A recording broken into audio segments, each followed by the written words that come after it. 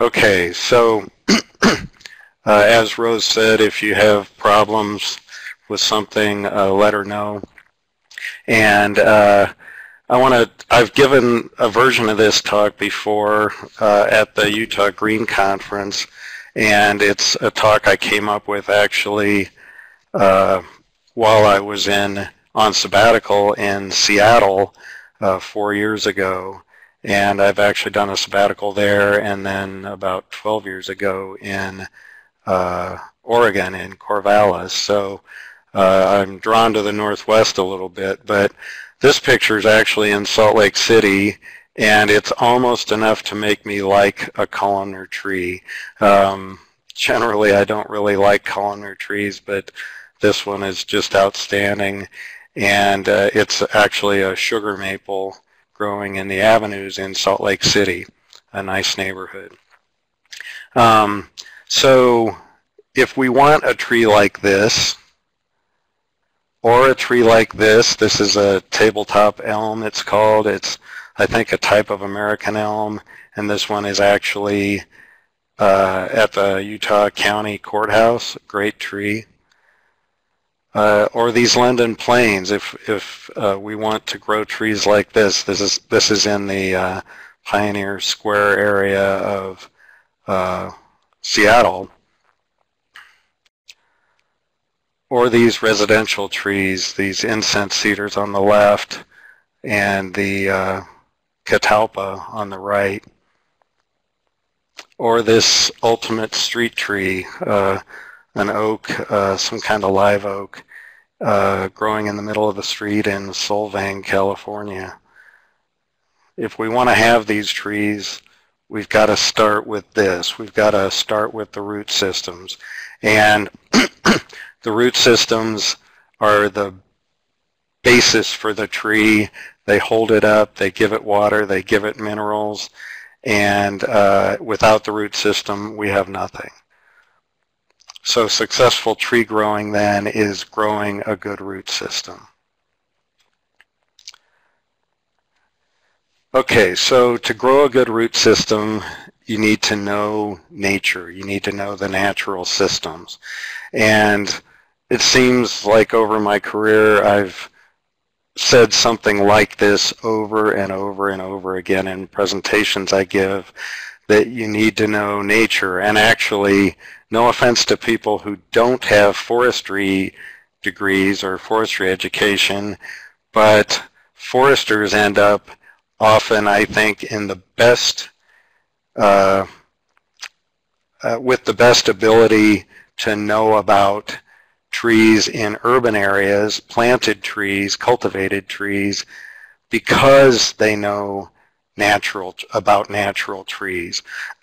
They know what grows where, how they grow naturally, and therefore they can use the natural traits that a tree has to their benefit, or counter negative problems just by knowing that.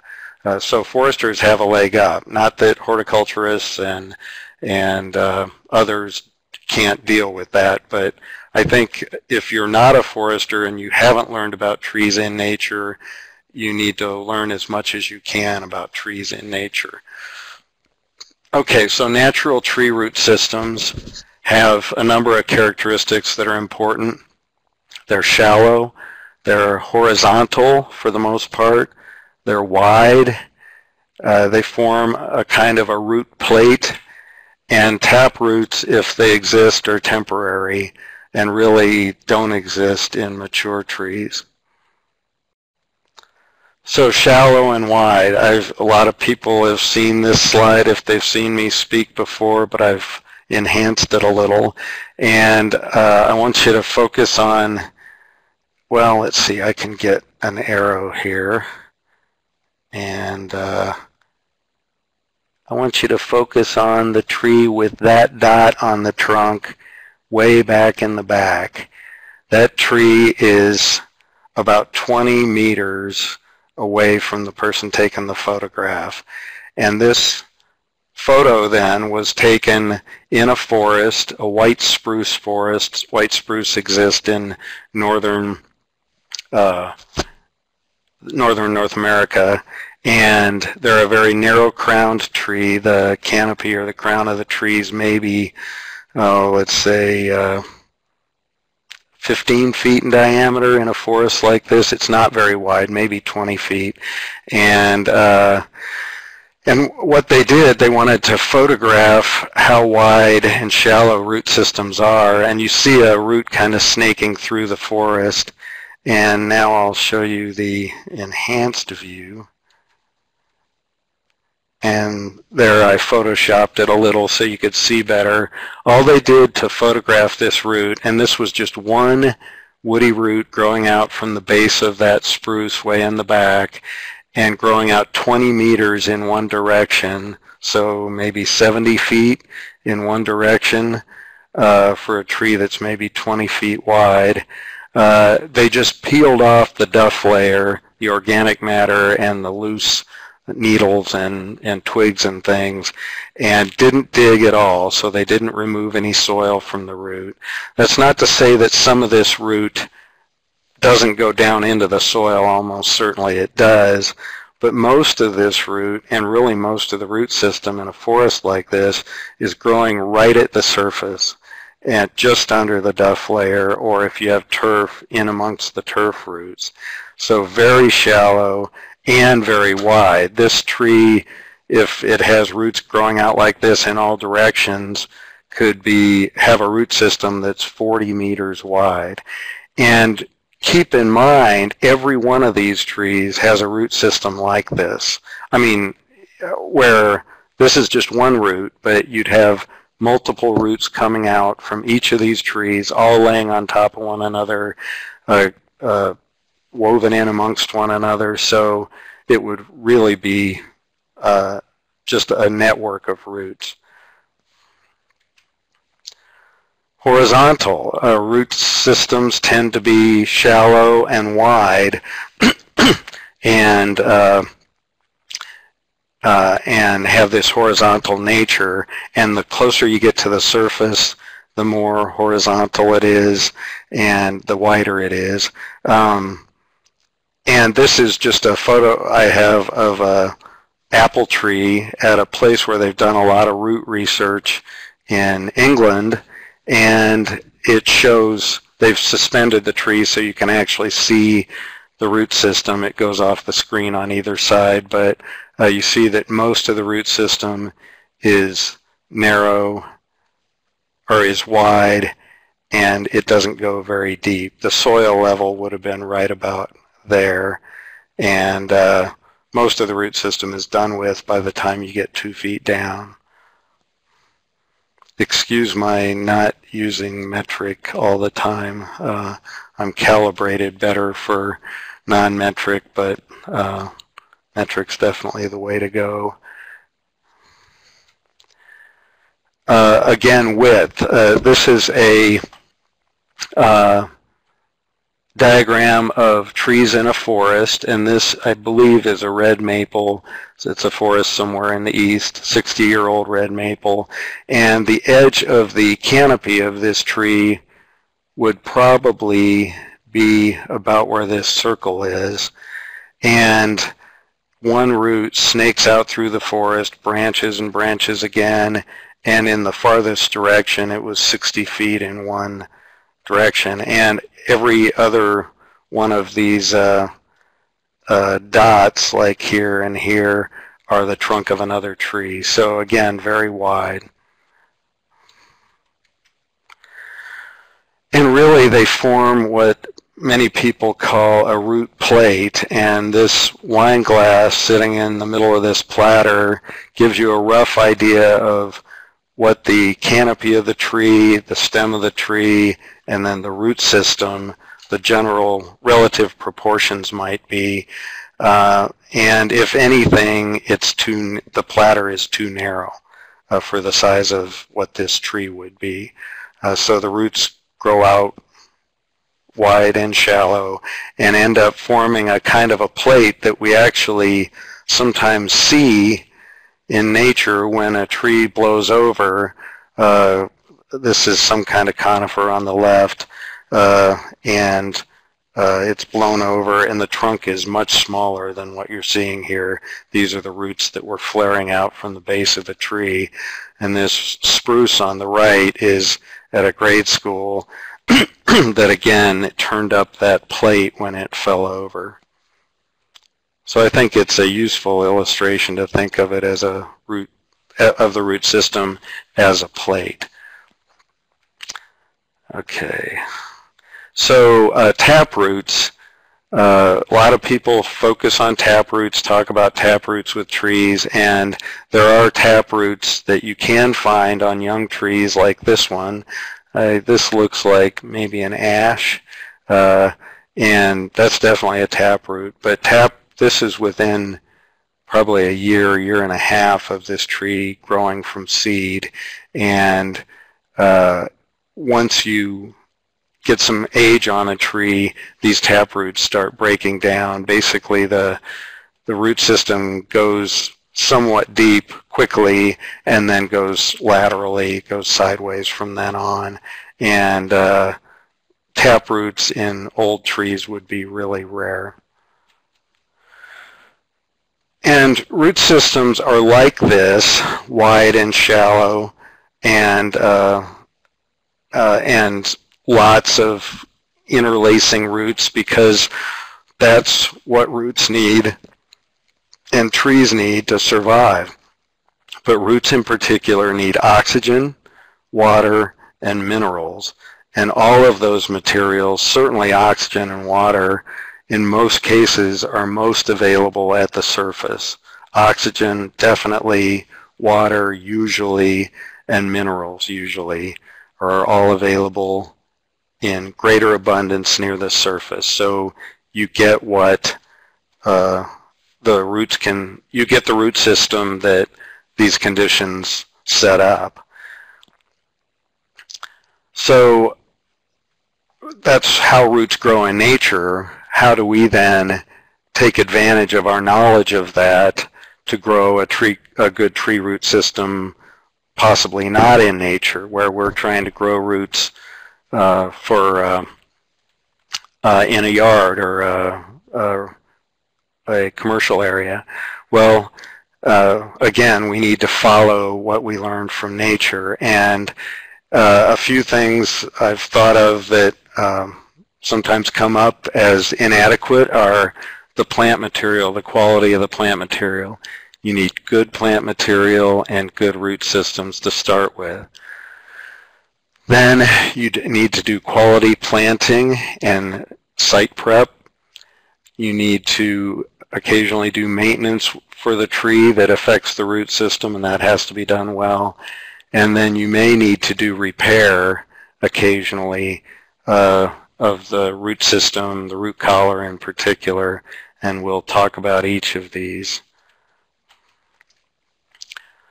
So good plant material and roots. You need a tree and a root system that's alive. Hopefully that's a little bit a given. You need a root system that's wide enough. You're going to be transplanting a tree, unless you grow it from seed, that most of the root system has been cut off, but you can, there's a rule of thumb for getting a wide enough root system from the nursery. You need a well-formed root system, and you want to avoid potted or containerized trees for the most part, and buried root collars. And then you need to take into account species and site compatibility. So live roots. I put this picture in here just to remind me of this development I was asked to come look at in the west part of the Salt Lake Valley, that a number of these trees, you can see the ones behind that sign, were failing, and they looked odd to me because they had really slow growth even though they had just put them in the ground. And typically it's the next growing season where you'll get really slow growth. This was, I think, in August, and it turned out that when they got the trees in, they put them on an asphalt parking lot and then tried to keep them adequately watered and had them that way for an entire year. So they maybe got there in, let's say, March or April, and they were there for an entire year, many of them were, and were finally planted in late summer of the following year. So the trees had a lot of dead tissue just from being held that way, because it was a very hot area and really hard to keep the trees adequately watered. And then they planted them with all their root system packing materials still on, including cords around the trunk, and we'll talk more about that in a minute. You need a wide enough root ball or potted tree if you're going with a containerized tree. And the rough rule of thumb that's used in the industry, and this varies for conifers versus broadleaf trees, but it's roughly, you want 10 to 12 inches of root ball diameter, so that would be the outer 2 arrows, for every inch of trunk diameter near the ground line. So that'd be the inner arrows, and that's called the branch collar, or the trunk collar. So if this is a 2-inch diameter tree, you'd want a root ball that was 20 to 24 inches in diameter. And I do occasionally see root systems that are inadequate in width, and you've left even more of the root system in the ground than you needed to if you do that. This is not a bad diagram of what a root system of a tree might look like. And if you dig a deep hole like this, which I could imagine some people thinking might make sense, because you want to, sometimes you hear about mirroring the top of the tree with the root system, and so going a little deeper might make sense to people who don't know what we all know, which is that root systems are shallow and wide. And instead, this would be a better root ball, maybe not going quite as wide, but going, or as deep, but going wide. You need a well-formed root system. And we did a root washing and planting workshop a couple of years ago, and we got in a container, bought a containerized tree. This was in a large plastic pot, and took it out of its pot and realized it had so many circling roots that the chances are we were going to end up with this, what's pictured on the right, and this entire surface was just solid roots, mostly growing horizontally. Now, I think there are ways you can deal with that, and I don't know that I'm really going to go into that in this talk, but I'd much rather see planting balled and burlapped trees that lose a lot of their roots. I mean, the potted tree, you haven't really lost any roots initially. The problem is where the roots are is a problem. But with the balled and burlap tree, you are digging a tree in soil in a nursery, and the root system that it has inside this ball is going to be fairly natural, natural as much as roots growing in a nursery can be natural. And you'll get a more natural spreading root system. You may end up actually having less root mass, but the root mass is distributed better, and you're much less likely to especially have problems later on where you end up with circling roots that then can become girdling roots and kill the tree. So I much prefer balled and burlap trees or bare root trees to container grown trees, given how trees currently are being grown in containers. There are some new systems out there that are better and for growing containerized trees. Even so, though, an additional problem with containerized trees is the fact that often they don't use soil in the media that the tree is potted in, and I think this can be a problem later on when that stuff starts to decay and go away, and the tree has got to get its root system out into the surrounding soil to be successful. And then species and site compatibility. You want tree species that are well adapted to the site and especially the soil conditions you've got. And we see 3 oaks here. I'm not sure. These might be English oak, Quercus robur, on the left, and they're doing much better than the Norway maple on the right. This is probably partly due to soil pH. Our soil pHs here in Utah are generally quite high at low elevation sites, and Norway maple, the tree on the right, usually doesn't show chlorosis till the pH is fairly high, but it's definitely showing some here. Plus, it's got some leaf scorch. The tree on to the right that you're just seeing off the screen there is, I think, maybe a red maple, Acer rubrum, and it's not doing well at all.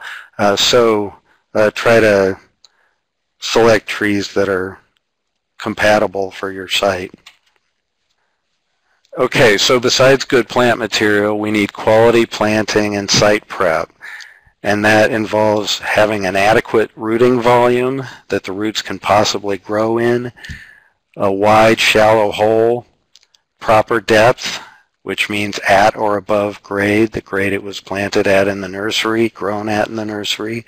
Remove packing materials, backfill carefully, use no amendments, and have no surrounding root barriers.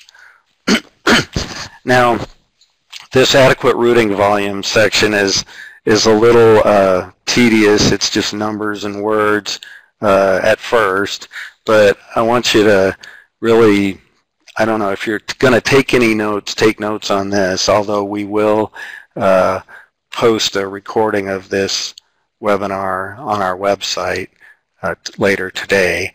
But I dug around, I guess that's kind of a pun, I dug around to find out what research that's been done out there has said about how much rooting volume a tree needs, or how much rooting volume you need to grow a certain size tree.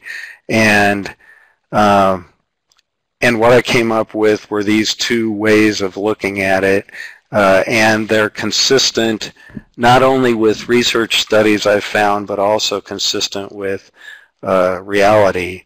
And so you want 60 to 120 cubic feet of soil per inch of trunk diameter, or 1.5 to 2 cubic feet of soil per square foot of crown area. Okay, so think about that. Well, for one thing, a cubic foot of soil, it's got to be high enough in the soil, shallow enough that the tree's going to be able to use it, and it's got to be in pretty good shape. I mean, this assumes a fairly well aerated soil. It wouldn't count if you had a lot of rock in it, so you'd have to add some cubic footage if you had a lot of rock. If it was very compacted, again, you might need more cubic footage. So to give you an example then of a few of the studies I looked at, Perry, who used to be at North Carolina State University and has some great root research out there, great publications, scientific publications, came up with that a 20-inch diameter tree needs a 40-foot by 40-foot volume. He didn't really say how deep that would be, but depending on your assumptions, it comes to about 80 to 120 cubic feet of soil per inch of trunk diameter. And by the way, on larger trees, that trunk diameter would be measured say at 4.5 feet above the ground. So Perry's finding was in keeping with these figures. Another figure from Nina Bassick at Cornell University, Nina developed structural soil that we'll talk about in a bit, is 2 cubic feet of soil per square foot of crown area. So that is consistent, of course, with the 1.5 to 2 cubic feet per square foot of crown area. And James Urban came up with about 1.5 cubic feet of soil per square foot of crown area, or 60 cubic feet per inch of trunk diameter. So he's a little on the low side, the low end. And that 1.5 to 2 cubic feet of soil per square foot of crown area. So just imagine projecting the area of the canopy of the tree to the ground, and then you'll want enough soil volume so that you could go down 1.5 to 2 feet all around, and that would be enough.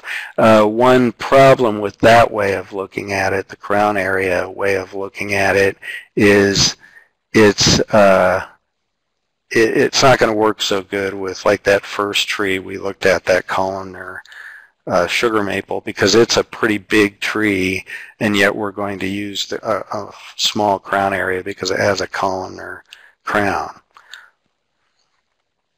And then Urban also mentioned having parking strips at least 4 feet wide, and that's certainly something we often have to deal with.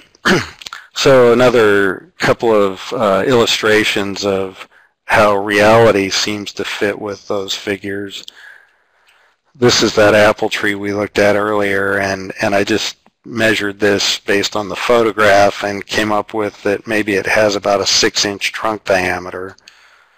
And if you estimate the root system diameter and the depth of the root system, I come up with about 16 inches or 16 feet root system diameter and a 2-foot deep root system. And when you multiply that out, it comes to about 400 cubic feet for a 6-inch trunk diameter, which when you divide comes to about 67 cubic feet per inch of trunk diameter. So with this tree, it works. That's rooting volume in terms of cubic footage you'd like, and then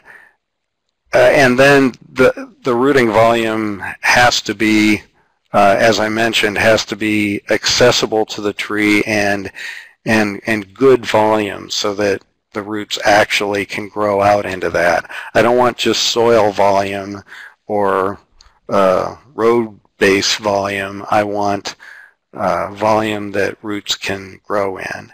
And so Mike, this is Rose. Can I interrupt and ask a question?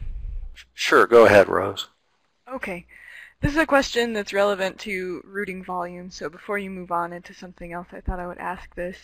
Can trees in one planting area share this soil volume? Yes. I don't know that I've seen research results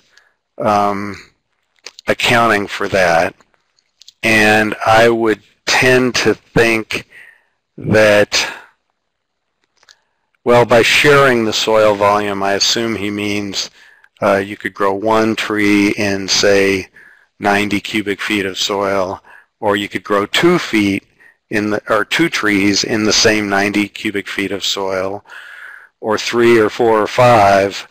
I'm thinking that probably you would need to add volume, maybe not equal amounts of volume as you add trees. It's going to depend partly on how complementary these trees are, or shrubs that you grow in around the trees, how much turf you have, because turf can be quite competitive for the resources that the soil is giving the tree, especially water.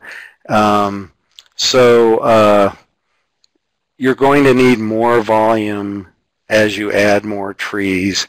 But if you add a tree that's less demanding, then it's going to be on the low side. And if you had a tree that's more demanding, it's going to be on the high side. So maybe a gamble oak, maybe isn't going to be real demanding, but you put a Norway maple in that same volume, it's going to want all the volume that you can give it.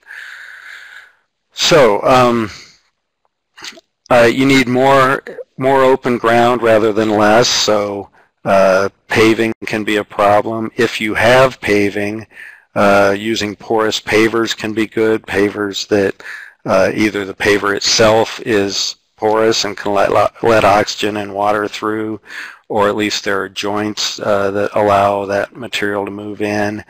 And then you can use structural soil even over fully compacted road, you can make fully compacted road base out of it. We'll talk about these. The photo on the left are trees doing very well, being grown in probably with structural soil, and there are these large pavers. They appear to be maybe 1 foot by 2 feet. This would be in kind of North Washington, D.C., and these trees are doing well.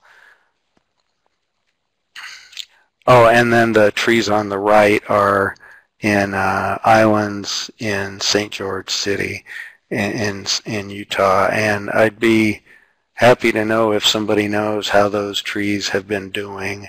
You have to wonder with that island on the right whether the soil volume that might be available way down at the end of that island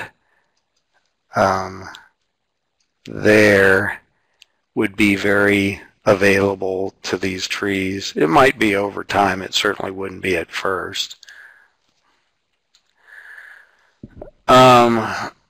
So porous pavers, these actually aren't pavers that are porous, but these are bricks laid in sand probably, and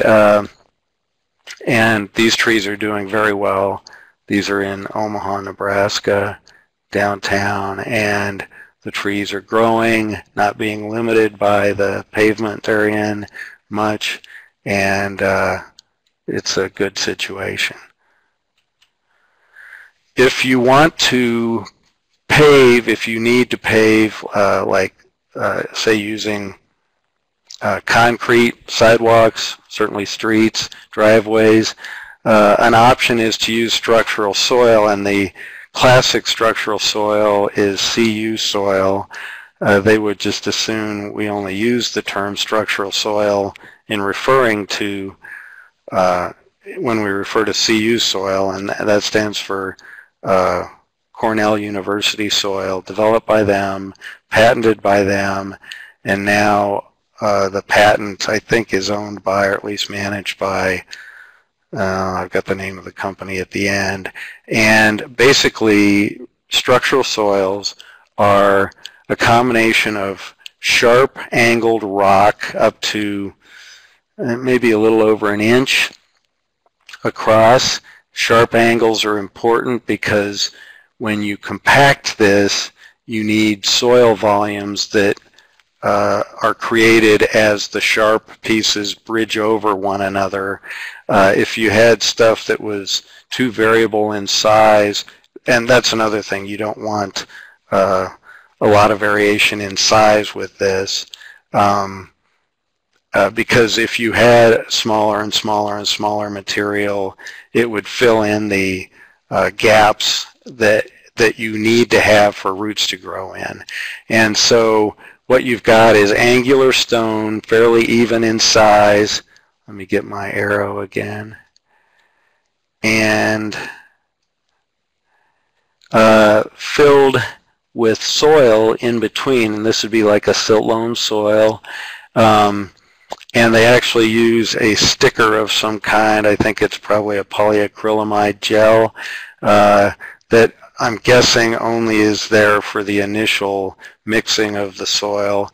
You basically mix this at a yard where maybe concrete is made and where they're going to deliver this stuff to you.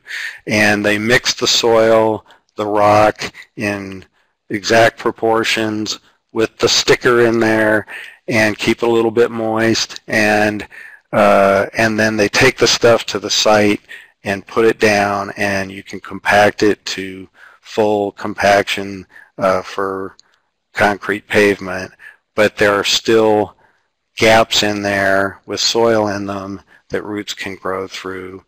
This has to be limiting eventually to the success of this tree, and you couldn't possibly grow the same tree on this site with structural soil that you could without structural soil, with good access to a well-aerated non-compacted soil. But it may be better, it may be the best you can do. I just as soon people do designs that don't rely on having trees in the middle of pavement. I probably need to hurry up a little more. Try to get this done in an hour with some questions. You want a wide, shallow hole, and obviously that's to reflect the fact that you're going to have a wide, shallow root system. And this is kind of ridiculous, but it makes the point that wider is better and only as deep as the root ball is high. And if you think about it, you could dig a small hole, put a tree in the middle of it, and then till all the way around the tree as far out as you want. That's essentially what you've done here, and that would be fine. You want a prepared, well-aerated area as wide as possible for those roots to grow horizontally into. You want proper depth. A lot of trees still coming out of nurseries are being grown at or prepared when they're moved. They end up with buried root collars, and buried root collars kill a lot of trees, both early on when they're first planted, but also later when you end up with girdling roots. Need to remove root ball packing materials. I don't see this as much as I used to, but I still see it quite a bit.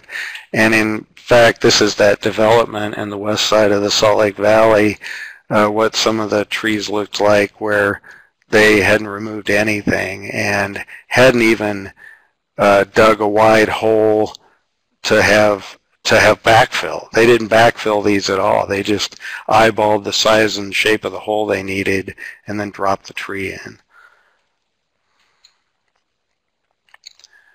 No amendments at planting time. Rarely would you need to fertilize at planting time. Trees are really good at surviving on low nutrient conditions. Water is what I'm illustrating in the picture on the right. Water is the main amendment you need, because that's what the tree's going to need to survive. And then organic matter and vitamins and things like that, you really don't need. I'm okay with organic matter if it's really well composted and you have a very poor soil. But most people, when they say they have a really poor soil, it's really not as bad as they think for trees. Like clay isn't that bad for trees, and it has some benefits. No surrounding root barriers. Root barriers ignore the needs of the tree. The tree's got to have that soil volume to grow into, and root barriers like this stuff shown up in the upper left, ignore that. That's the material that was used in the two pictures on the right, and good for the tree. The tree's actually figured out how to get roots over the root barrier. You can see that in the lower right, and probably had deeper mulch at one time. The roots grow through the mulch and jumped over, and the tree's showing the people who did this what it actually needs, as is the London plane on the left in a parking lot in California with a panel type root barrier system, and it's just jumped right over it. And I say good for the tree. Good maintenance. You need good maintenance to maintain a good tree root system. and that includes irrigating appropriately, mulching. I like 4 inches in depth and maintain that depth, and no fertilizer without symptoms that tell you it needs fertilizer. So irrigating appropriately means moistening the soil as deep as the root ball is high or greater, and use a probe if you need to. If you don't have too much rock in your soil, you can actually use a long screwdriver, or you can rig something maybe with a T-handle. There are actually probes made for finding buried drain tiles, things like that, that you can buy, and they have a rounded tip to them, and you just push them in, and when they hit dry soil or dry sand, they'll stop, and that way you can calibrate your irrigation system so that you know how deep you're rooting. You need to extend the irrigation as the tree grows. As it gets bigger, it's going to need more water. And I actually had a person call me about a tree that I looked at here, and they were being told by the person that they bought the tree from that she was being told that giving the tree 5 gallons a day would be way too much water. This was a 15-foot high blue spruce grown on a southwest facing slope in a very hot location, and he told her that that 5 gallons a day was too much. And I'll tell you, that tree needs, that's the beginning of the life of this tree. Already it needs more than 5 gallons, and large trees can actually use 100, 150, 200 gallons a day. Some trees actually can use that and need it. Others can use it but will survive on less. But you need to know the species and know what it needs. Don't saturate the soil for long periods because you'll kill roots. They need oxygen. Most trees we grow need 20 to 40 inches of water a year based on their natural needs, and most of that needs to come in the growing season. But at low elevations, snow typically doesn't amount to a lot of moisture for the tree anyway. But you need 20 to 40 inches a year, and a tree that is more water loving might actually use even more than that than it would on its natural site, because our sites are hotter and drier than where many of these trees are grown. Like little leaf linden growing in Europe wouldn't be exposed to the low humidities and high temperatures that it's exposed to in Salt Lake City, and let's say it gets 30 to 35 inches in England, it might need another 30 to 50% more to do well here. And so you need to know your species and how it's adapted to dry sites and the ability to withstand dry conditions and then come out of it when things get better. Some trees can do that, some can't. Blue spruce is a great example of a tree that if you cut the water back on it, you're going to have a significant possibility that it'll get attacked by insects, and you could lose a large spruce tree quickly if you don't give it enough water. Mulching, I like mulch like that on the right, or the mulch blowing being done on the lower right.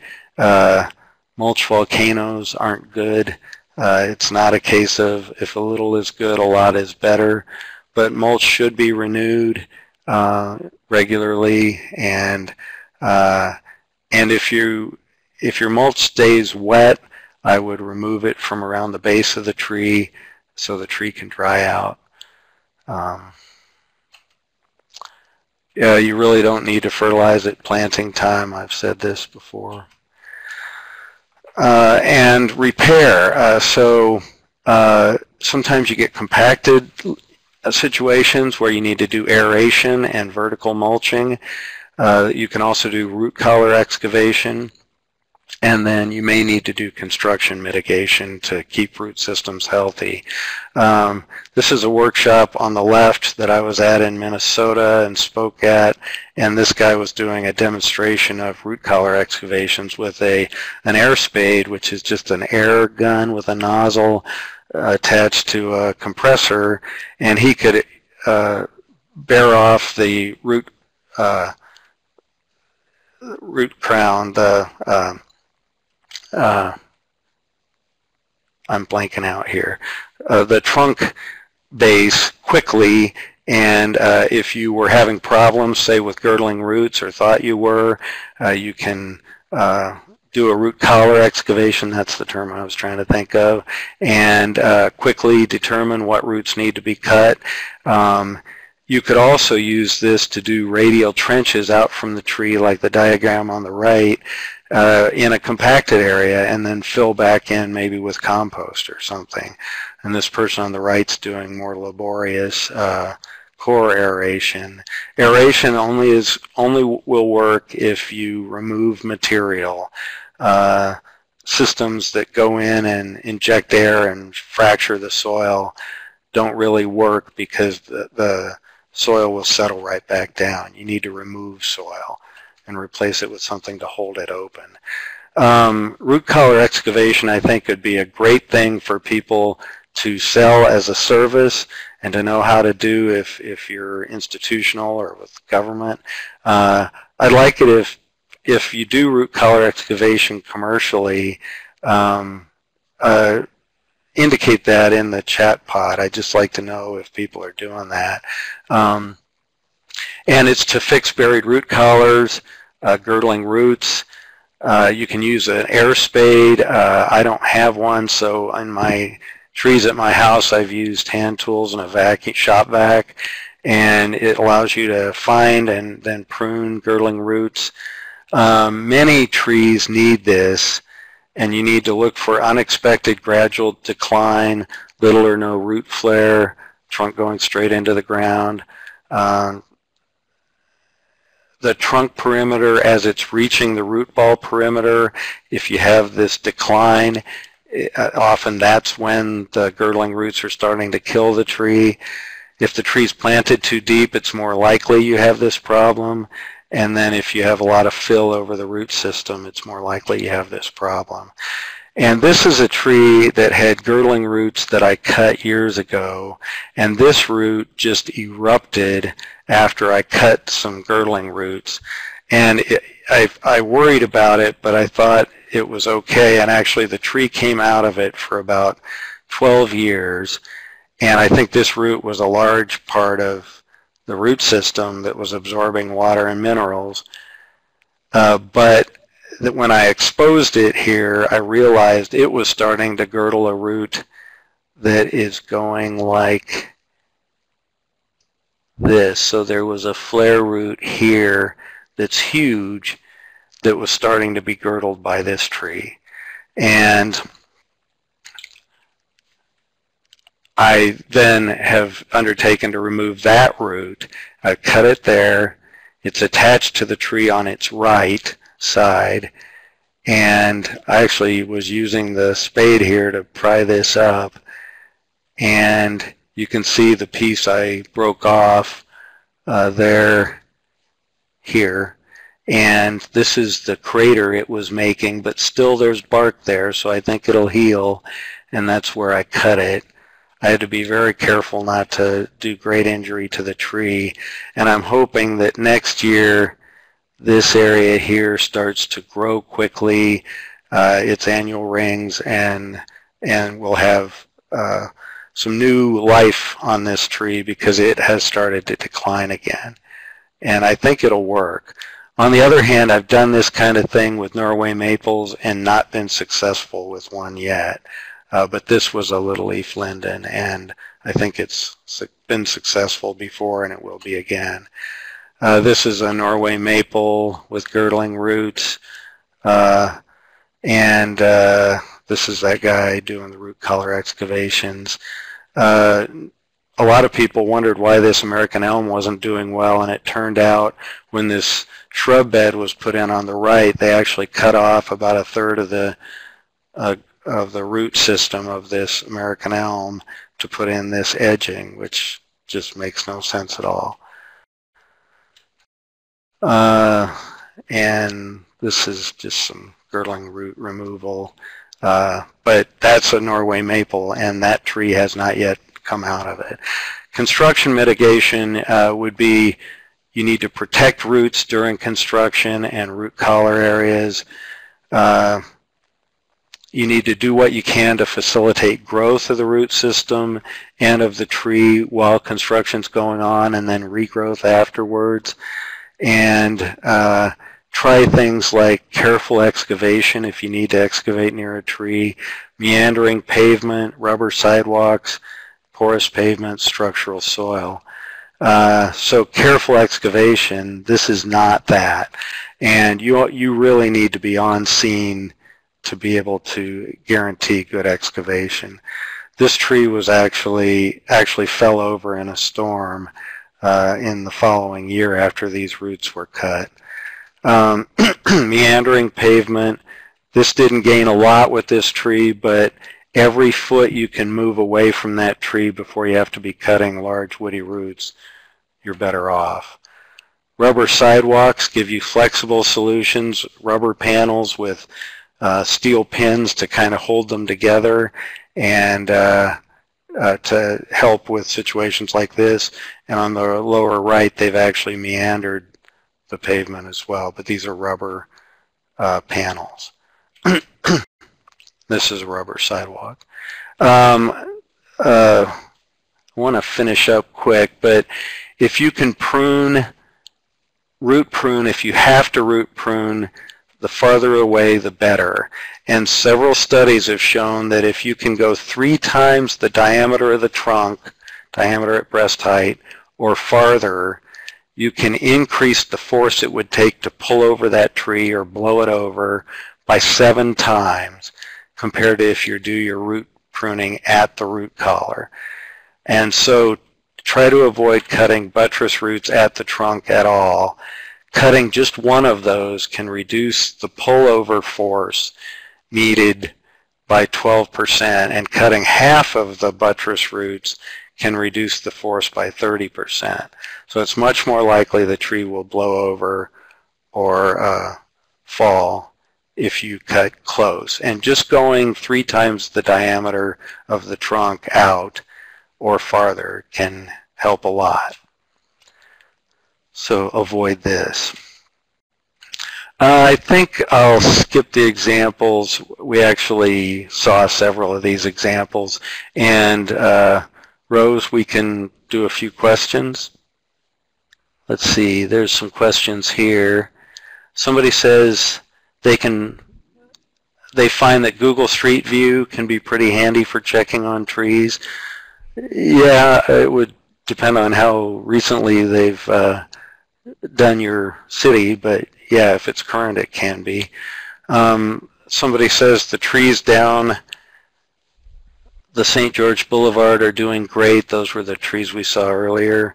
The soil was amended with 10% Nutrimulch to a depth of 2 feet.